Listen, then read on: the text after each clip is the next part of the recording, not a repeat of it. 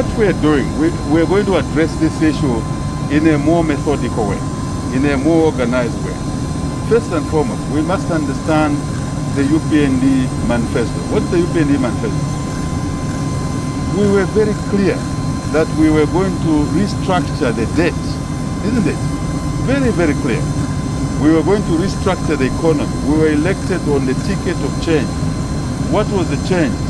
Economy. To rebuild the economy, which was destroyed in the last 7 years. And amongst those is to dismantle the debt.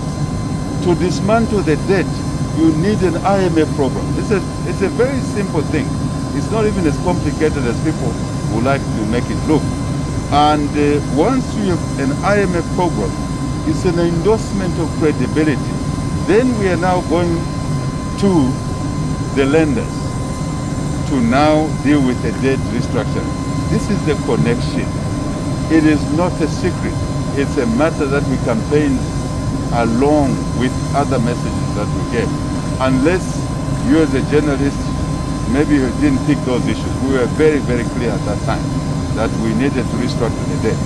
And the issue is that the PF were working for 7 years to conclude an IMF program. 7 years, 5, 2, 7. 5 plus 2 is 7, right? We were able to do it in 2 months. The question is that, why did the PF want an IMF program? It's the same reason, except they had no credibility to deliver an IMF program. 4 ministers failed to deliver an IMF program. Chikwande, right? The list you know. I don't want to continue with the list. We have done it in 2 months. Credibility, seriousness.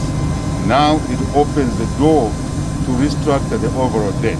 Because that's what we say. If we don't restructure the debt, we don't get a shedding off of the debt, it means every budget, my dear friend, every budget will be consumed by 2 items, as has been the past. What are those 2 items?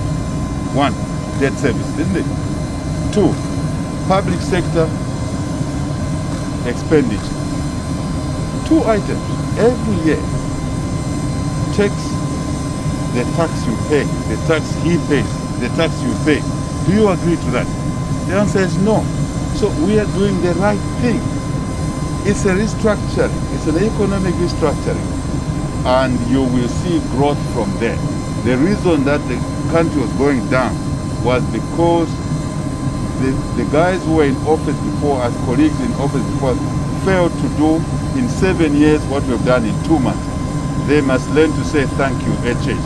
Thank you, Minister of Finance. Here is the issue. Debt on one side, we deal with it. 2, right? Public expenditure. Why are we talking about buying goods and services in government at the right price? Quality.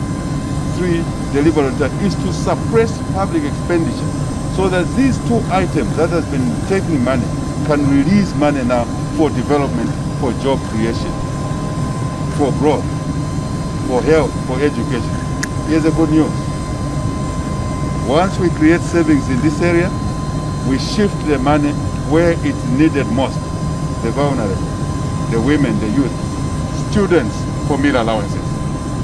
Someone will be unhappy for a short while, a greater number of people will be happy for a longer time, and the economy will be put on the right track. That's what it is.